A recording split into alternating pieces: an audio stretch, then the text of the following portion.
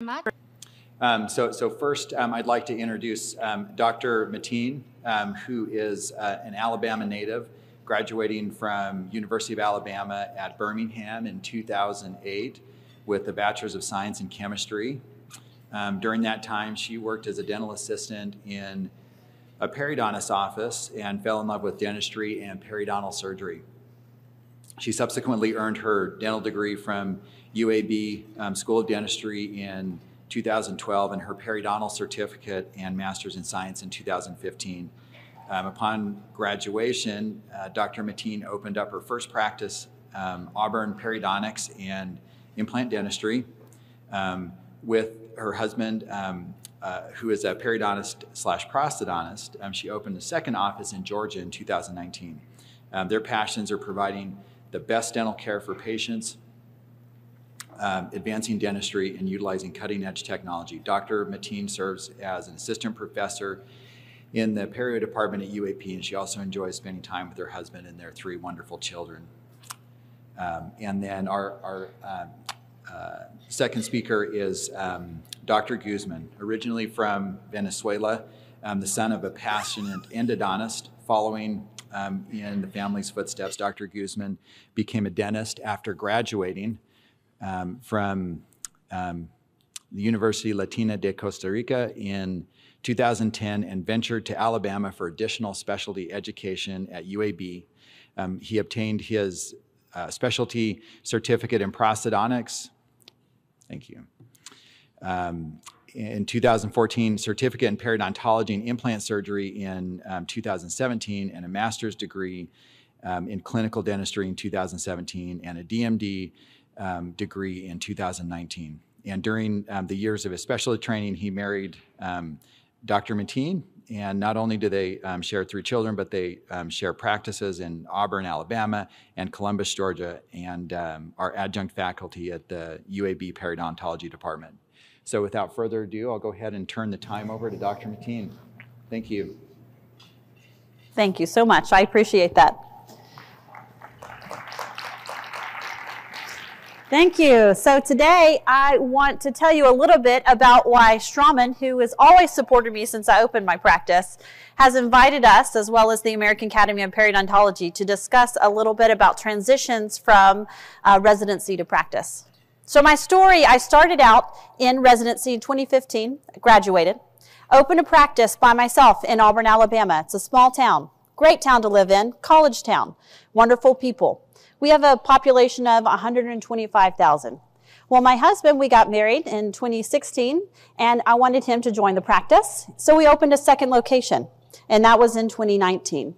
So I've been through a transition of opening a first practice, bringing on an associate, and opening a second location. In 2020, in the middle of the pandemic, we actually added another associate to our location who has now bought into the practice. So now Auburn Periodontics has 3 owners, and I've gone through a practice transition and have a couple of people that I work with. So I'd like to share some of my experience of what I learned in this process along the way. So the first thing, let's talk about residency to practice. So this is what you look like you're in residency. You even saw my photo that they so kindly used with my biography. That was before children. You are young, you are full of energy, you don't have the bags underneath your eyes, but you know what? You work with a great group of people. When you transition to practice, the group changes a little bit, along with the stresses in your life. So you go from here to here. And what do you notice about the differences in those pictures? First, you work with a lot more people. The second thing that you do is you have different stressors when you were in private practice versus when you were in residency. What do we have in the photo that's different? We got a pregnant lady. We got kids. We're in front of a bouncy house. That's one of the things we did to market for one of our fall festivals for the general dentist in the area.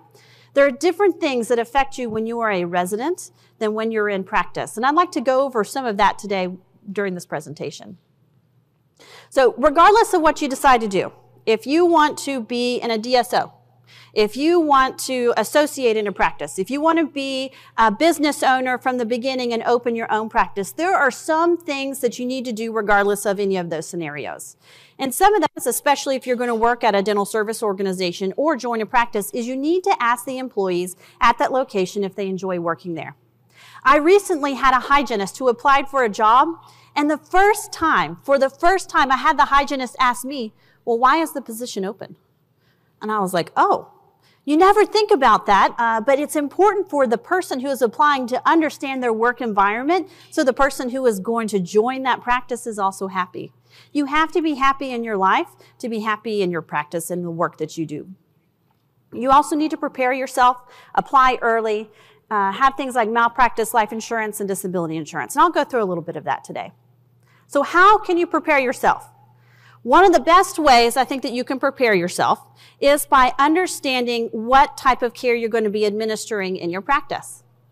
So one of the things that we did when I was in residency is we had a book club held by Will's boss over there, Eric Blasingame, and he recommended the first book that we read in this study club was If Disney Ran Your Hospital.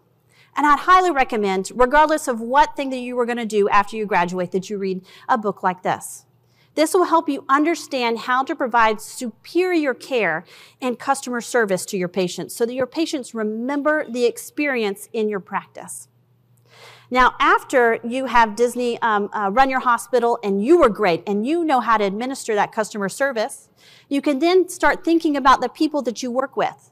And you may want to read a book like this called It's Your Ship, because you want to make sure you have the right people on that ship charting the waters of the business world with you. And after you realize, you know what, I may need to throw a few people overboard, you're going to want to get a book like this. And this book is about how to have difficult conversations.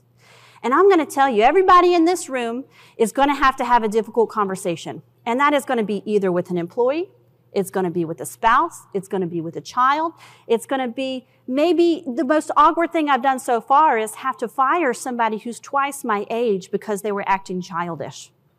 There were many other reasons, but you have to be able to have those difficult conversations, and it will help in all processes of this journey that you're about to embark on. It may be that you're an associate and you want to ask for a little bit more money. That's a difficult conversation you are going to have at some point if you want to raise. People do not just automatically give you those things in this world. So it's a great tool for you. So now you've got this practice that you've run with exceptional customer service. You've got everybody you want on your ship, and you fired and kicked all the people off the boat that you don't want on there anymore, and you started to make some money. Well, you may want to read a book like this, anything from Dave Ramsey, that can help you manage your money. I know that schools do not help you very much in your periodontal education or your dental education on how to manage your wealth, but I highly recommend that you start to learn a lot of the things about managing your money right now. Dave Ramsey's easy to go to. He's been around a long time. We currently use a company called Kane Waters out of Texas, and they help financially take us to the next level. I thought I was doing great. I thought I was putting money in my IRA and doing whatever, and Kane Waters took us to the next level. So it's important to understand from the very beginning how you were going to plan for your retirement. And now that our business is so busy, and I've got 3 kids, I'm on my next adventure. I want the slow and I want the grow, but I want to be able to go home at 5 o'clock and take my kid to soccer practice. So those are some tips on how to prepare you for the world, regardless of what transition you were going to make after your residency program. Another important thing to do is apply early. So I put February and March, but really right now you should be starting to look for your job. So where do you start to look? One of the great resources the American Academy of Periodontology has for all of us is the AAP Career Center. So you can go on there for free and look for periodontal jobs that you would like to go to. You can also just post your resume, and people will find you as well. Another place that you can look for is on the ADA's website. They have created a program called ADAPT. This is a practice transition group that will help you find a job and help you through that transition process. And the last place is Facebook for old people, LinkedIn. So you can get on LinkedIn, have your application, and people reach out to you all the time. So this is actually Dr. Guzman's LinkedIn page, and he gets invites all the time. What did this invite say? It said something like, in Birmingham, and they needed somebody to like run it. Yeah, Clear Choice is always trying to hire him, okay? So they're always trying to steal him from my practice. So LinkedIn is a great place for you to also look as well. A couple of options for you.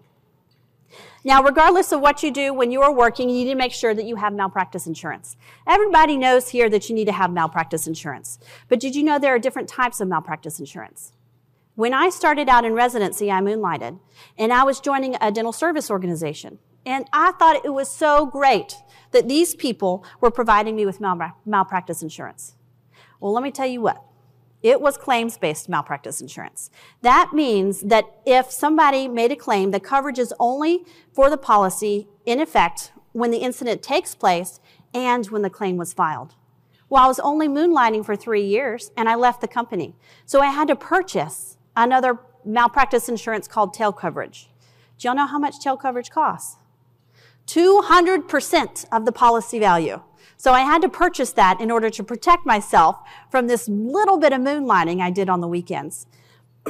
So the most ideal coverage that you can have is something that is occurrence-based malpractice. Of course, I just want to let you know that I'm not a financial planner. I'm not a financial advisor. I am full of hot air, and I'll tell you whatever I want to say. So I'm going to give you my recommendations, but it is not based, it's based on my experience.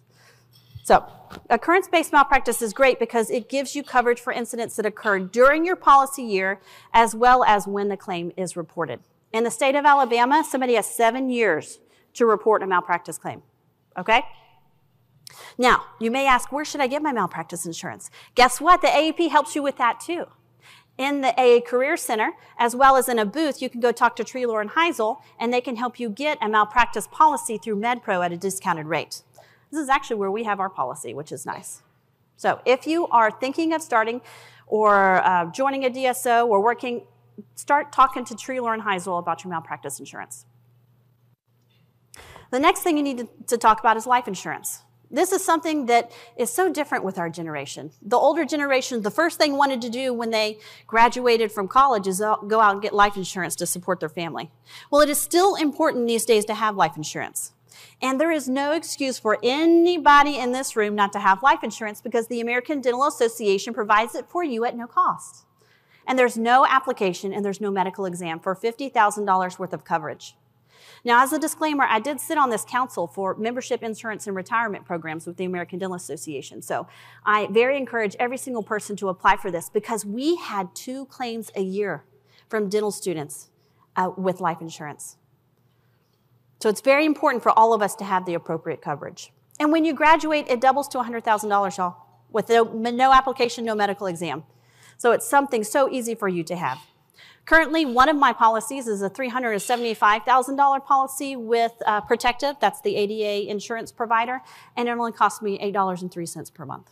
So there's no excuse not to have something like this, and it's ease of access. So I'm trying to share that information. All you have to do is go to insurance.ada.org or ada.protective.com in order to get your life insurance and disability policies.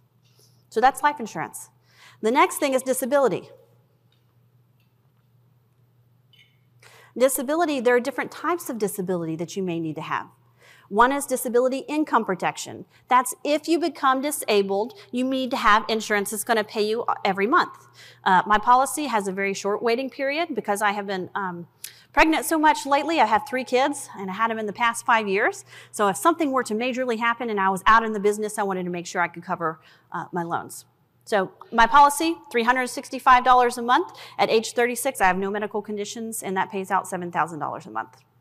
A second type of insurance you may not know about if you were thinking about opening a practice is office overhead protection insurance.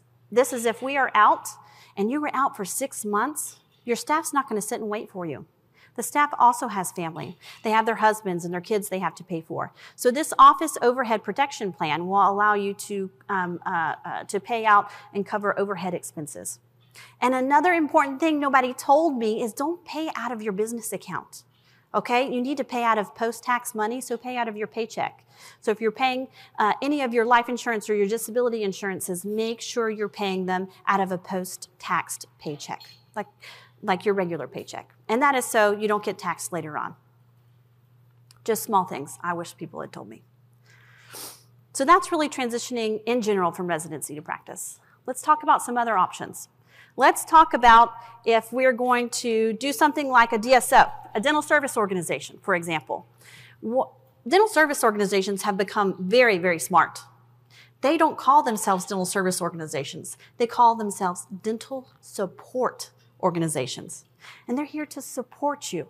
They're here to support you financially. They're here to support you clerically. And they're here to provide managerial services so you don't have to hire and fire those employees. And if you will see over here, 10% of us are going to be part of dental service organizations. I myself was one of them. There's nothing wrong with being a member of a DSO. That number is growing and growing. But I do want to talk a little bit about my experiences there. So how am I going to get paid? How are you going to get paid as a dental service organization employee? You can get paid by salary. So I just Googled over here, and I said, okay, ZipRecruiter, what's my salary if I work in Alabama? So you see, if I'm a periodontist in Alabama, I should on average be making about $193,000. I say this because you do need to do research when you apply for a job. And you need to say, okay, I need to be making at least $193,000 if I work in Alabama. And the number one thing that women do not do, and I mean some men as well, is they never stand up for themselves enough to say, okay, you know what, I need to be making $193,000. So the offer for $145,000, it's great, I appreciate it. The average, according to my research, really is that we're supposed to be making $193,000. And you know the worst thing that anybody can say in that situation? The worst thing is just no. And I tell my staff members that. The girl who orders for me, she is 22 years old. And she asks Straumann every single time I put an order in for a discount, because what's the worst thing you can say? No, we're not doing a discount right now, Dr. Mateen. Okay, next time. Or how many more do I need to order in order to get 20% off? You know, you need to learn how to do those things if you're going to run a practice. Okay, so salary is one of the ways that you can earn money and make money. What's another way? You can get paid by a daily rate. So I did get paid by a daily rate in the office that I moonlighted. And that daily rate, I think, was $700. And if you calculate that, if I worked a 50-week year, I'd make like $150,000.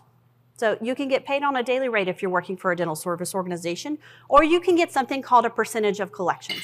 This is the number one way that periodontists as associates, either in a DSO or in a private practice, are paid. Percentage of collections. It's not how much you produce. So in the clinic, you charge out a code for a cleaning for $200. Okay, well, if the front desk only collects $150, because the patient, that's all they brought in their pockets that day, and their credit card or their flex spending was maxed out, then you're only going to get 40% of the $150. You're going to get $60 that day. You're not going to get the $80 of the 40% that you completely produced that day. So it's important to understand what percentage of collections means as an associate. Now, when I did work for a DSO, this is what my life was like. I was tan, I wore my aviators, I got my bicycle in the back of the car, and we're headed to Callaway Gardens for a holiday weekend. It was great. I didn't have to worry about anything. I went to work, I had a stable income, and then I went home, I didn't have to worry about anything. It was so wonderful. But where was my room for growth? What did I have to do beyond that daily rate of $700? How much more was I going to be able to provide for my family? So those are some of the disadvantages maybe of working for a dental service organization. The other thing, you never know who you're going to have sometimes working with you that day. And sometimes you're going to get this radiograph from an assistant who has transferred from the Montgomery office, and they're helping you that day.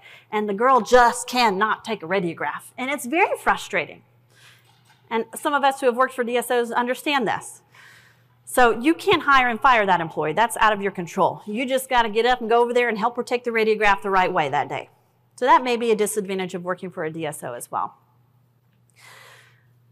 And you may not always be able to get the time off whenever you want to. It's not like Pretty Woman. You don't get to say who, or you don't get to say when, and you don't get to say who.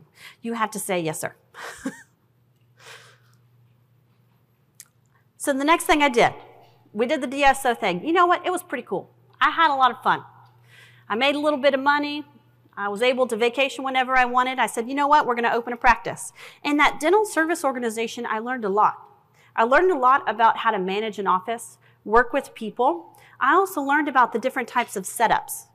So I worked in, 12 different locations, and every location had a different delivery system. I had rear delivery, side delivery, chair delivery, all different ones. I was able to figure out which one worked for me, and that was great. That helped me when I opened the practice.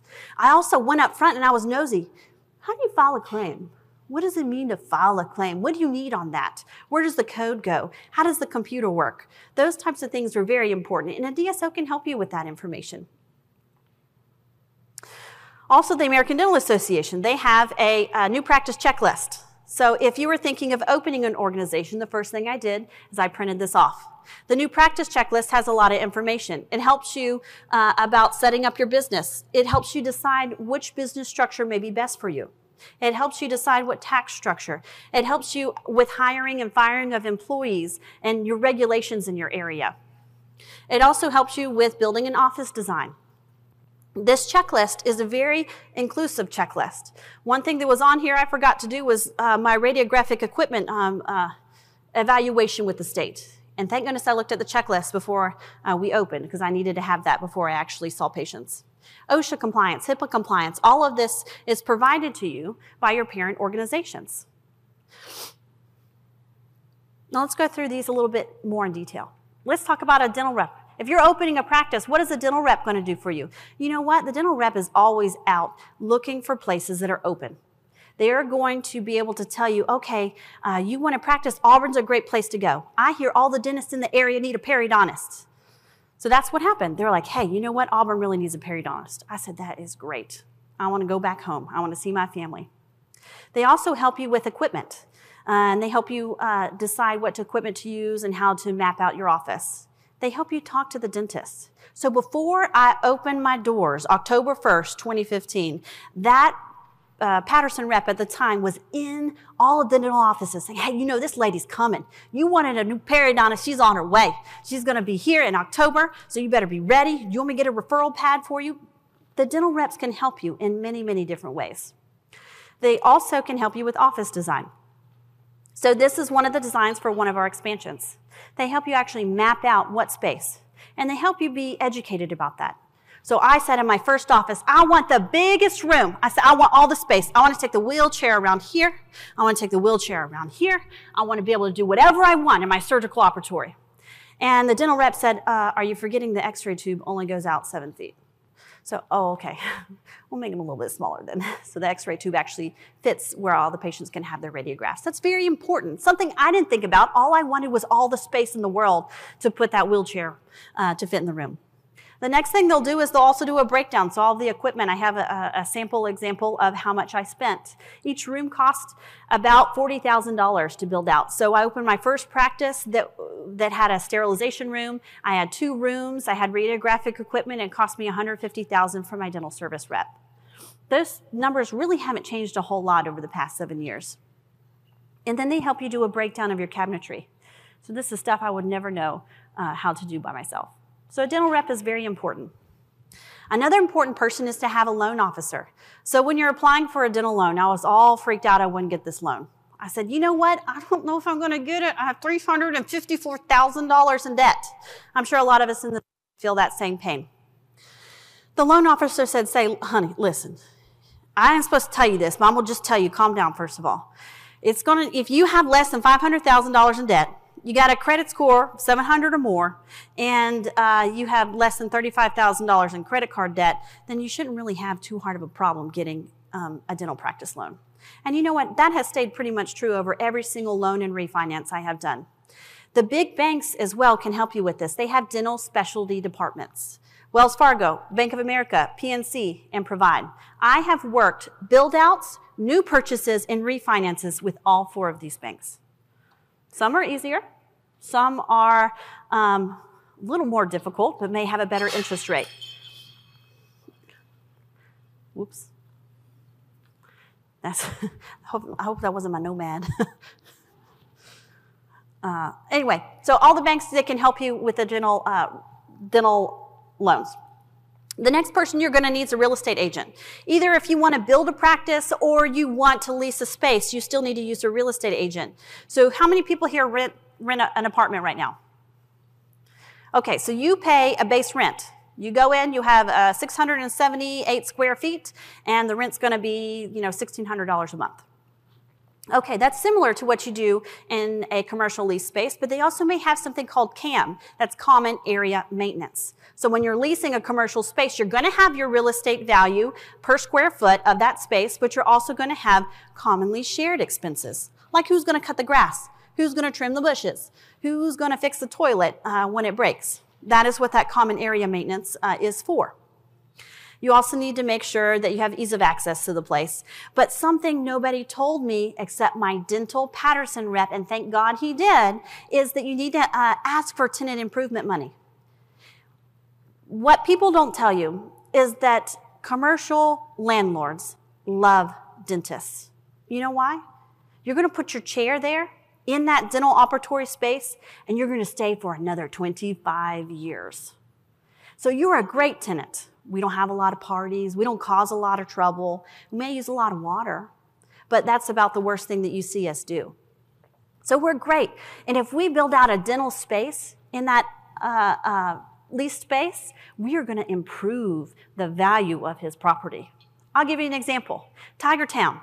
Tigertown just is a commercial space in Opelika, Alabama. And one of the dentists said, okay, I'm ready to build my practice. She took all of her equipment out of that leased space and put it into a new space. Within 10 days, a new dentist had already leased the space that she just left because it was plumbed properly and set up properly. We are great investments.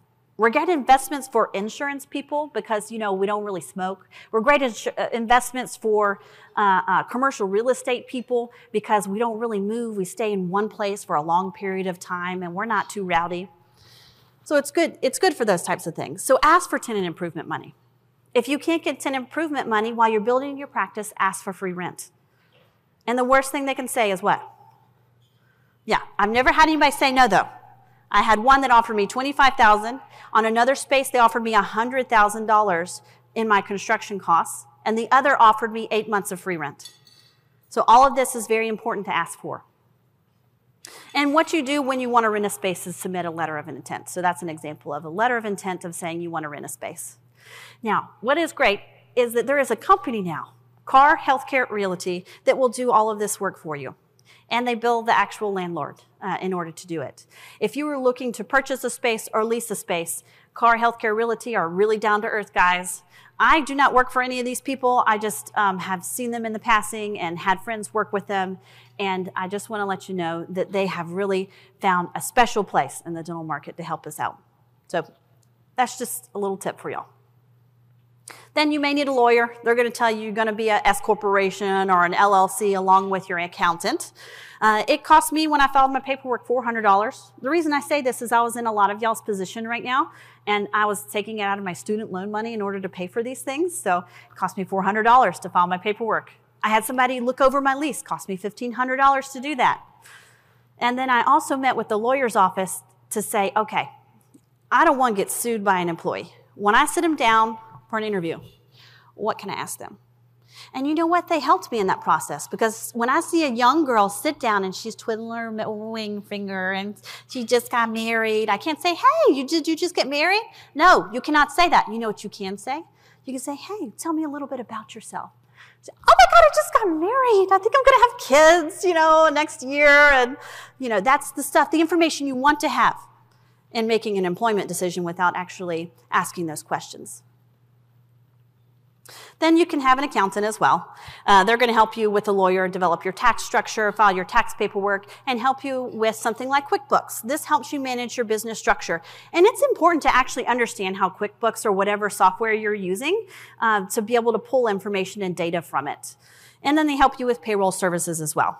If you don't have an accountant who can help you with a payroll service, the American Dental Association also has a payroll service company at a discount you can use, and they're used to filing payrolls for dental offices. So just a little tidbit there. And you need a mentor, because you need all the help you can get.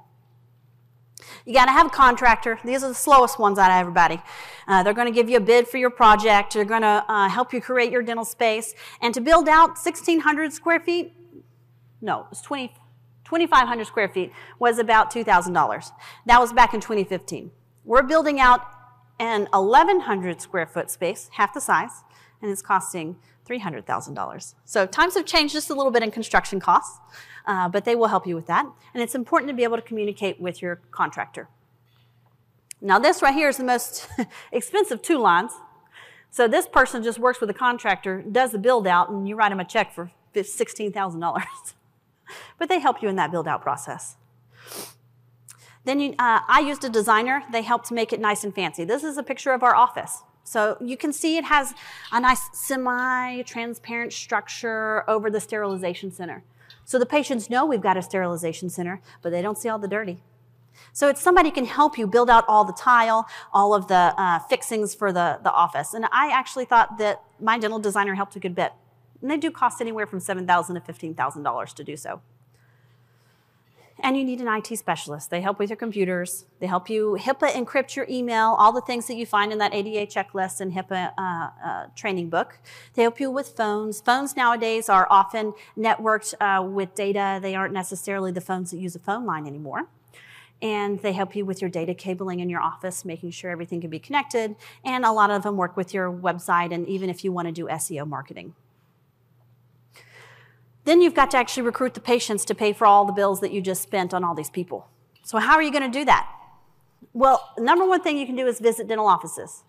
But what you should not do is go unannounced. There is nothing I hate more in my day than when somebody shows up unannounced. So I like to make sure, I'm not getting out of my office to go see, anyway, to see somebody if they are not announced, because I got stuff I got to do. I got to pay all the rest of the bills in the practice. So if you're going to go around and meet the new people, make sure at least to let them know. And you know what? You can do a lunch and learn as well. You can say, hey, I'm going to come see you. I want to introduce myself to you, and I'm going to bring all your ladies lunch. What do they like to eat? And sometimes that answer is going to be Taco Bell, and sometimes it's going to be the Hound. So you're going to have, $5 a plate or $20 a plate. It's going to happen sometimes.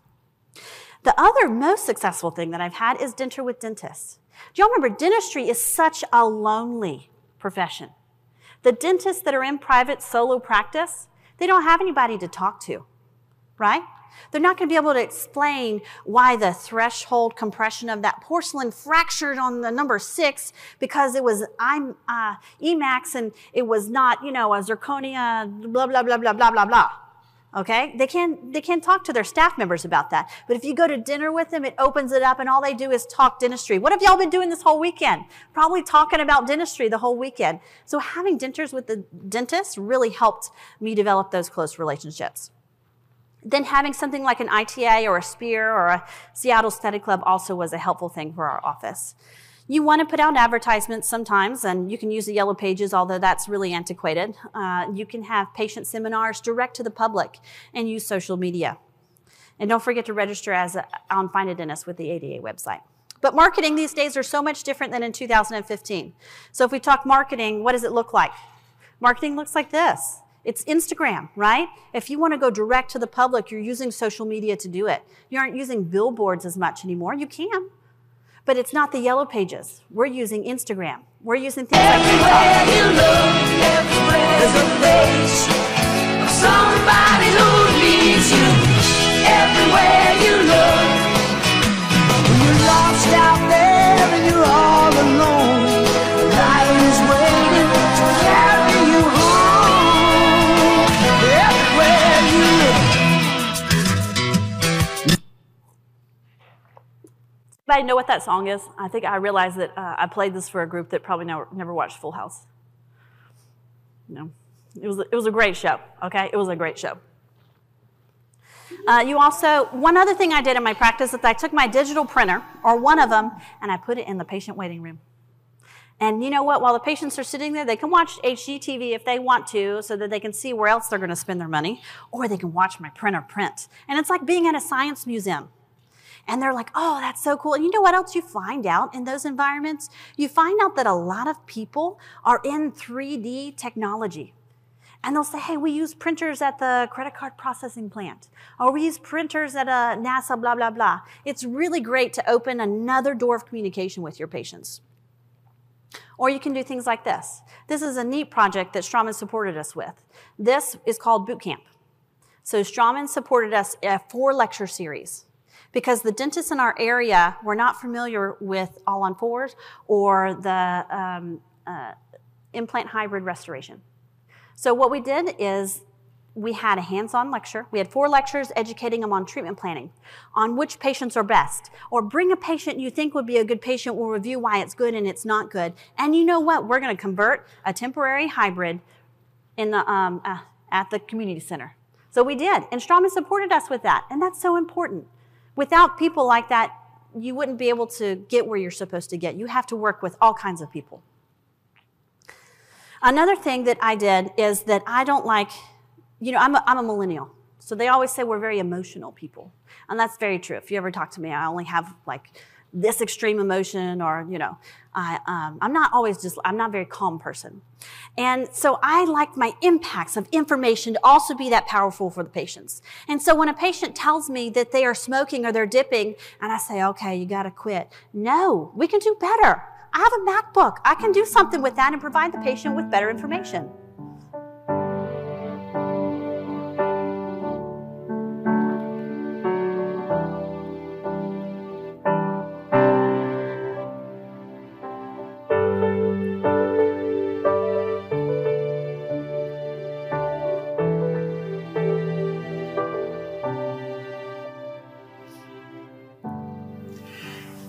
I spent my whole life smoking until I was 16, and I had a stroke.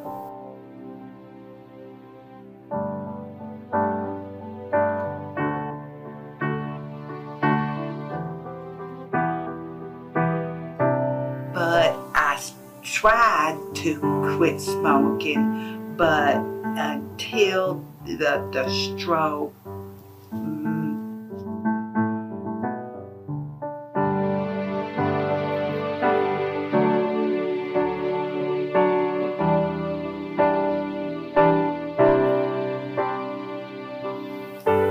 I would tell a smoker to stop smoking.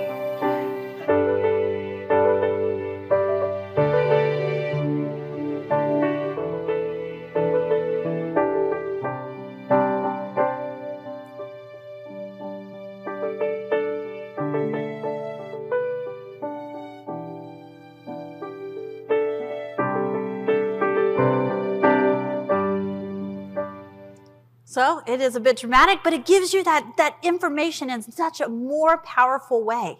I mean, I have chill bumps looking at her. You know, it's this direct impact of what we tell our patients every day: stop smoking, dadgummit, stop smoking, because this is what's going to happen. And they can actually see it. Other ways that I did marketing, I went out and I was like, hey, I'm a new periodontist, and I'm going to use all these regenerative techniques. I'm going to use Endagain. I'm going to grow the regenerative defect that's on the mesial of your first premolar. And I'm going to use a growth factor to do so. And the dentist is like, yeah, growth factor? Yeah. Okay. Well, why don't we show them what we're actually doing? So when I went around to those lunch and learns, I actually would show them what it meant to have these advanced regenerative techniques in practice. And I would explain, okay, this is what a growth factor does. This is where a cell goes through a blood vessel, okay? And you've got a site of injury, aka the surgery site. And what happens, that red blood cell attaches to the wall of the site of injury first. And it's gonna get it to stop bleeding. You know what else it does during that stage? It's gonna tell, hey, let me get my fibroblast friends over here and let's start this regenerative process. These are what growth factors do. They modify that signaling process. And how do I apply it to a patient case? Well, make sure you're documenting your case in practice, in residency as well. And you're going to say, okay, we're going to use this growth factor to regenerate a major case. This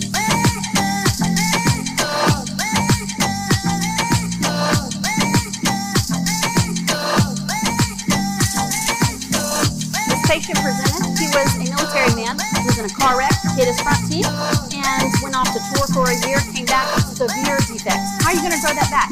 Well, I'm not just packing bone. I can't just pack and pray. So what we've got to do is use advanced surgical techniques. Now, I will tell you this video is a little older, so I'm using some older technology. So for this defect at the time, I was using BMP. So I used BMP with allograft particulate. If I were to do this today, I would use something like PRF. It's cheaper, faster, stronger, better, longer.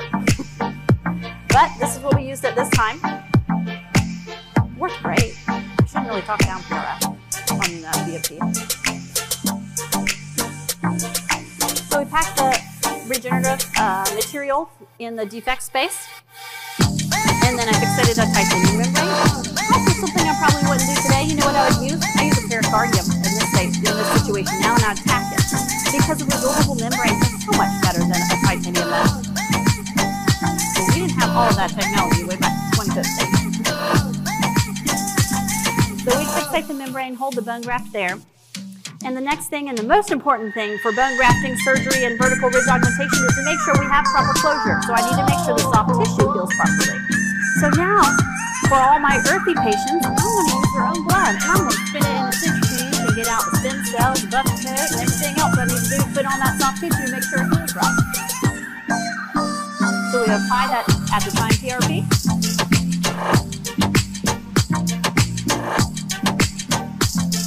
The soft tissue properly closed and it's tight like that. And you know what? Now you don't have to send your bone graft to oral surgeons. You send them to all periodontists, okay? So it's important information for them to be able to see all the things that you can do. So that worked very well for marketing in our office.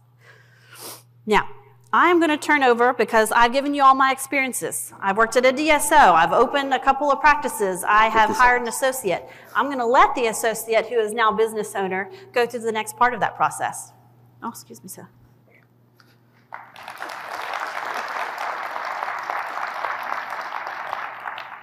So by now, I'm sure all of you, grasp this concept. And because this is so easy, that's why, everybody starts up a practice. So this feeling you might have right now, it's what general dentists feel every time you speak. And when you go lecture, they'll be like, what are they talking about? Periodontist, it's like, anyways, it's a lot. It's worth it. So private practice, when you transition as a resident, you have a couple of options, and being the associate or at the associateship, it's what you could think of the dating period. This is basically a dentist that is not the owner that works in a dental practice. You can be a W-2 employee, which means you have a salary, you might have percentage of collections too, you get all the benefits, life insurance, all the stuff that the practice provides you, or you can be an independent contractor. For example, I'm a W-2 employee of our practices, but also I play, once a month with one of my mentors, prosthodontist. She works with 3 other prosthodontists in Birmingham, and I just travel and do surgery for them, and it's just for fun. So at that office, I would be a W-9, independent contractor. But you have to think now, if you want to buy a practice, is it worth it? I know it's very difficult coming out of practice, but it is worth it. You got to keep track. If you're going to do it in 2 or 5 years, the longer you wait to decide to become an owner, the worse it is. It's like investing on your retirement. If you work as an associate for 10 years, 15 years, you will make, $5 million less than your classmate that said, like, I'm going to do it. I know it's scary, but I'm going to do it. So all you have to do is pick the time when you think you have learned enough business-wise to take that step. If you have somebody that is bringing you for the dating part, which is the associateship period, that really, wants to eventually buy them out, and have that support, that makes it the best, obviously. So when you look at a practice, they're trying to hire you, you're brilliant, have all the newest techniques. You might be going to a place that is not New York City. You might be going to a little bit less urban area, and things. This periodontist that is practicing has no idea. So maybe this perio practice only does classic perio, and you place implants. You do bone grafting, things they do not do. the longer you're practicing as an associate, the more that value of that practice. So it can be $1 million practice, and you practice there as an associate for 10 years and make it a $5 million practice, and you're like, okay, I want to buy in. So you need to know from the beginning if you want to buy in and talk to this person you're about to start dating and set some terms in writing. It might be at a year, at 2 years, whenever you consider you will be ready to take that step of becoming an owner, you have to set it in writing. And it might be, after 2 years of working for you, I would like to be able to buy in, become a partner, and maybe you will practice for 5 more years, and I will buy the rest of the practice, and you will become my employee for maybe 5 more years, and then you're out. If you have a practice, the average amount of time it takes for you to get a partner is 10 years. So you don't start looking in this room for the next generation when you're 65. You gotta start early. You can always, sell your practice and just enjoy your life and still do your surgeries and be an independent contractor. So you gotta look in this, the practice, is the equipment okay? Do you like the location? Do you think the staff is good? Does your family like that area? There are many, many things that are in there. So make sure you start looking for a job very early. There are many websites like Dr. Martin mentioned.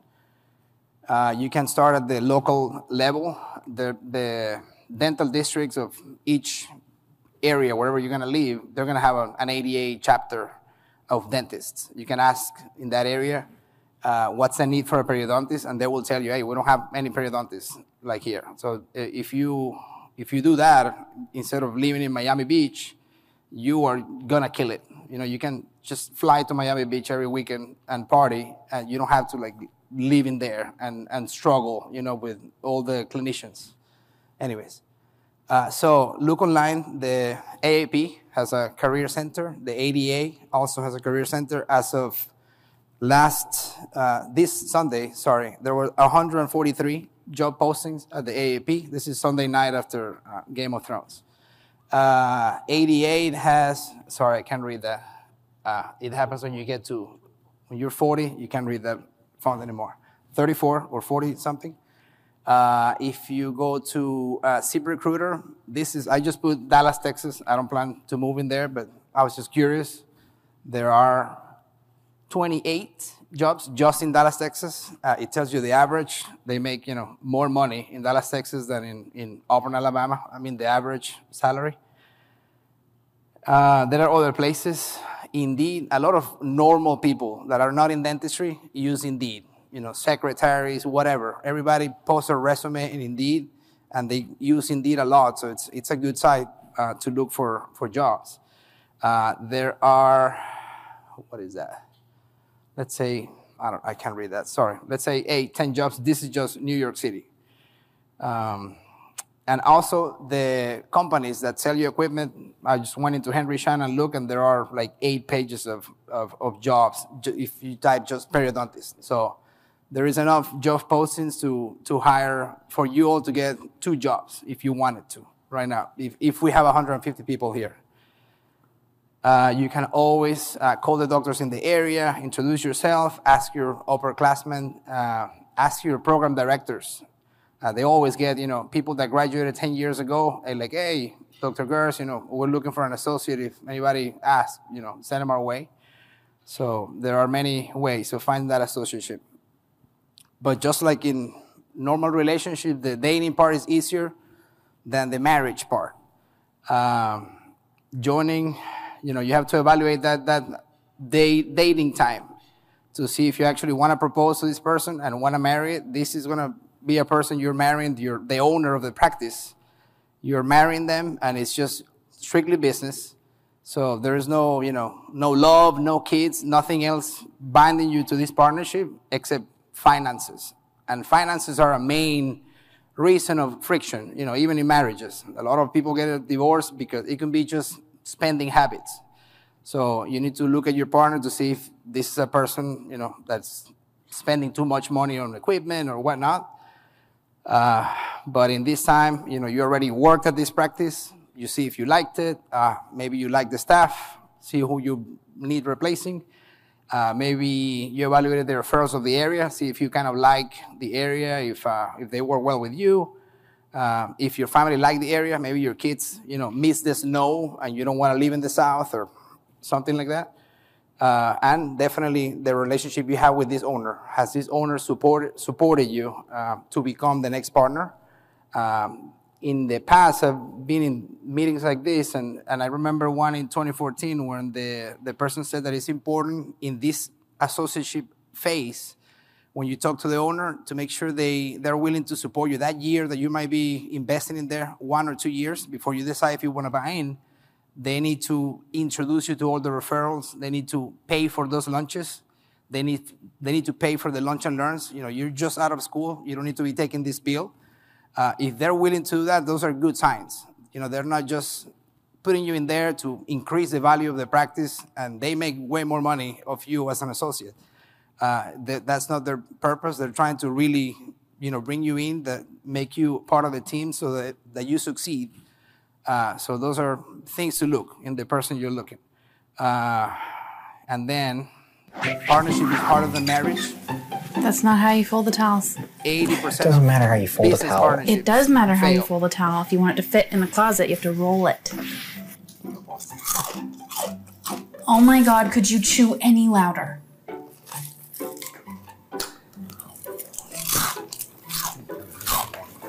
This goes on here. It takes 2 seconds. Well, then the next person who comes in will do it. That's not the point. Hey, did you throw away my leftovers? No. I could have Oh, you bitch.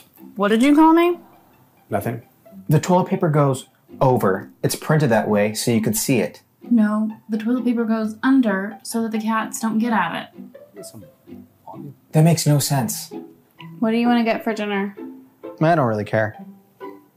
Then just pick something. You choose. Told you. Shut up.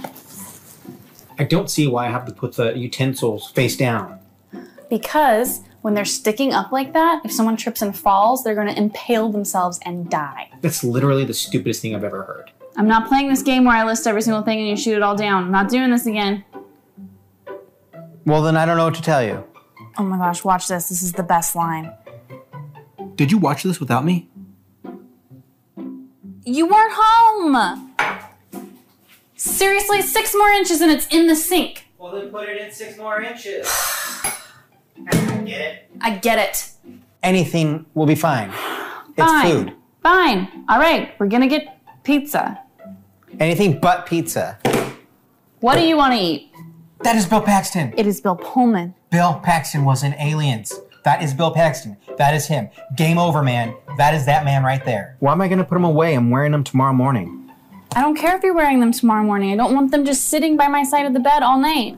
Why do you do this? You squeeze from the bottom. The next person doesn't have to squeeze then. It's toothpaste. It's not like it's hard to squeeze it from a new area on the tube. Why are we fighting about this? Why are we fighting about this? Why are we fighting about this? I'm sorry. I shouldn't have made you make the decision. With that being said, I think your original call of pizza is fine. Just no pepperoni. So there's a lot of compromise we all have to make in relationships, and especially in the business ones.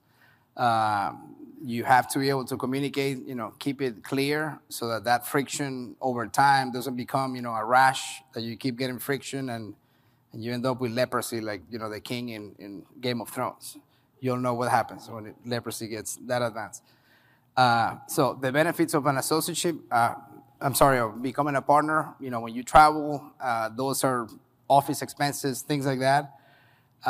You have a salary that you don't have to say that your salary is, $600,000. You can make your salary smaller to whatever, financial advisors will advise you on that. That's why it's good to get one so that your salary is something reasonable. But because you're an owner, you have all this profit that needs to be split between the partners. So, there's a tax bracket for you as a professional, and there's a tax bracket as a business owner that is sometimes way less. And, that money is yours and you need to take it out. So your actual real salary is not what anyways, what the salary is.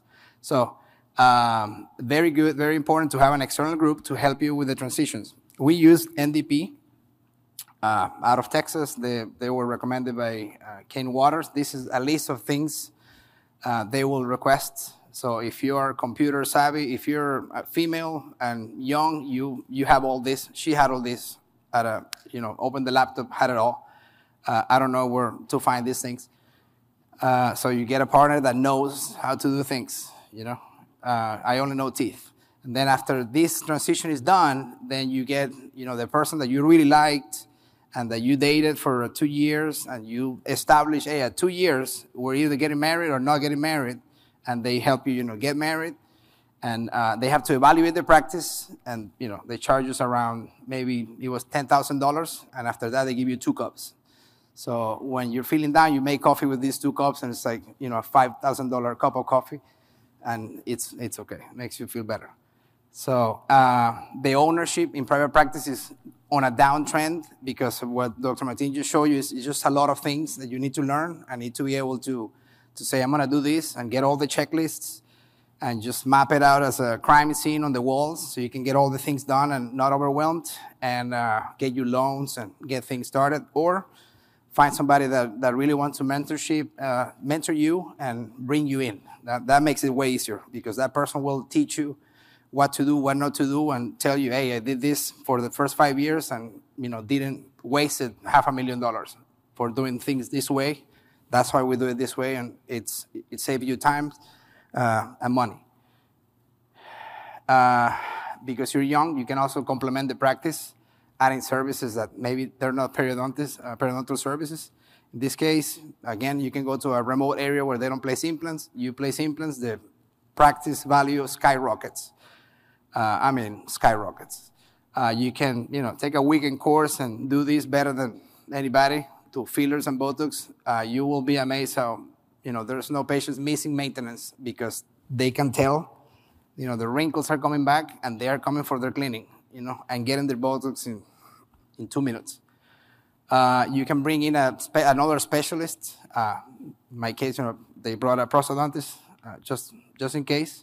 It could be an endodontist. You can be the best at doing regeneration, but if you don't have an endodontist in your area, you are out of luck, Also, you can plan to adding a lab maybe to your practice. So when you do your plans, set a little space for lab, because a lab could be just digital things, printers and things that are not really too spacious, but save you a lot of headache. You don't have to have casts, on this attic of your practice for 5 years. Everything can be digital. Your practice can smell good. In our case, we have all kinds of software because being in Auburn, Alabama, there's no lab that can do what I was trained to do. And so it's kind of frustrating. You do your case, have your physical records, have your digital records, your digital designs of all the procedures you're going to do, and send it to a lab, let's say in New York, and they have all these cases from, I don't know, David Tarna or whoever, and they're, their top clients in New York, they don't know who I am. It's like, oh, this is from Alabama, so the case is sitting there for like 6 weeks. And it takes 6 weeks to get like a record base on a tight, on a wax trim on a tight base, so it's kind of insulting. So you can just get the things and do it yourself, or get somebody that can do it.